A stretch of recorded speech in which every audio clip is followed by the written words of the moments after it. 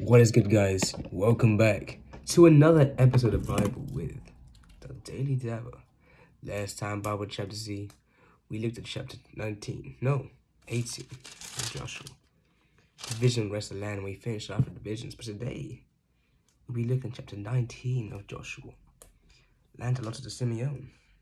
If you can tell by my voice, I'm not coughing every for like 3 seconds, which is much better, much better for me. Had a nice, very, very long sleep last night. I can't lie, indulge a little bit of Instagram information, but I played a bit of games, but it's okay. It's just about getting well first of all, innit? So now I'm better. You know what I'm saying? I think I can read this whole chapter without coughing once. That's my challenge. Well, not challenge, because if I have to cough, I'll cough like, you know what I'm saying? But let's go. Whew. Land allotted to Simeon. The second lot came out for the tribe of Simeon, according to its clans. Their inheritance lay within the territory of Judah. It included Beersheba or Sheba, Moldah, Hazar Shula, Bala Ezem, Eltolad, Bethel, Hormah, Ziklag, Beth Markab, Hazar Susa, Beth Lebaoth, and Saruhen, 13 towns and their villages. Ain, Rimmon, Ether, and Ashan, 4 towns and their villages, and other villages around those towns as far as Bela, Beer, Ramah in the Negev. This was the inheritance of the tribe of the Simeonites, according to its clans. The inheritance of the Simeonites was taken from the share of Judah, because Judah's portion was more than they needed. So the Simeonites received their inheritance within the territory of Judah. Land allotted to Zebulun. The third lot came up for Zebulun according to its clans. The boundary of their inheritance went as far as Sarid. Going west, it ran to Maralah, touched the Dabesheth, and extended to the ravine near Jokneam. It turned east from Sarid towards the sunrise, to the territory of Kislos Tabor, and went on to Dabereth up to Japhia. Then it continued eastward to Gath Hefer and Eth Kazin. It came out at the Rimmon and turned towards Nia. There the boundary went round on the north to Hanaroth and ended at the valley of Iftah El. Included were Kata, Nahalal, Shimron, Idala, and Bethlehem. There were 2 towns and their villages, 12 towns and villages. I can't read them. These towns and their villages were on the inheritance of Zebulun, according to its clans. Land allotted to Issachar. The 4th lot came out for Issachar according to its clans. Their territory included Jezreel, Kezuloth, Sheshunim, Hatharim, Shion, Anaharath, Rabbith, Kishion, Ebez, Remeth, En-Ganim, En-Hadath, and Beth Pazez. The boundary touched Tabor, Shazubashamalabashamalashama, and Beth-Shemesh, and ended at Jordan. There were 16 towns and their villages.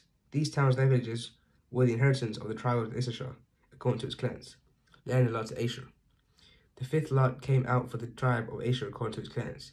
Their territory included Helkath, Ali, Beten, Asher-Pashapash, Al-Makam-Alaglek, Amad, and Mishal. And the western boundary touched Carmel and Shihor and Lebanon. It then turned east towards Beth Dagon, touched Zebulun and the valley of Iftah El. It went north to Beth Emek and Neiel, passing Kabul on the left. It went to Abdon, Rehob, Hamon, and Kenah, as far as Greater Sidon.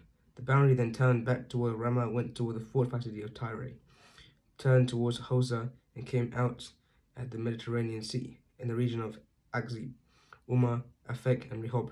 There were 22 towns and 12 villages, and their villages. These towns and their villages were the inheritance of the tribe of Asher, according to its clans. Land allotted to Naphtali. The 6th lot came out for Naphtali, according to its clans. Their boundary went from Heleph and the large tree in Zaanannim, passing Adami, Nekeb, and Jebneel to Lakum, and ending at the Jordan. The boundary ran west through Aznos Tabor and came out at Hukok. It touched Zebulun on the south, Asher on the west, and the Jordan on the east. The fortified cities were Zidin, Zer, Hamath, Rekath, Kinnereth, Adamah, Ramah, Hazor, Kadesh, Edrei, En Hazor, Ain, Migdal El, Horem, Beth Anath, and Beth Shemesh. These were 19 towns and their villages. These towns and villages were the inheritance of the tribe of Naphtali, according to its clans. Land allotted to Dan. Oh, this is my land, bro. The seventh lot came out for the tribe of Dan, according to its clans.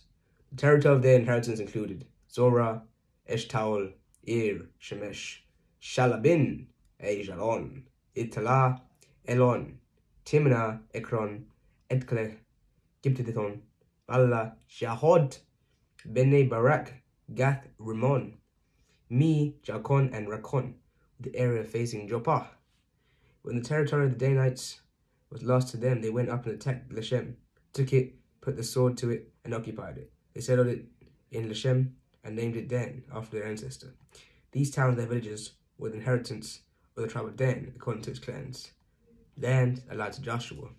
When they finished dividing the land into its allotted portions, the Israelites gave Joshua, son of Nun, an inheritance among them, as the Lord commanded. They gave him the town he asked for, Timnah, Serah, in the hill country of Ephraim, and he built up the town and settled there.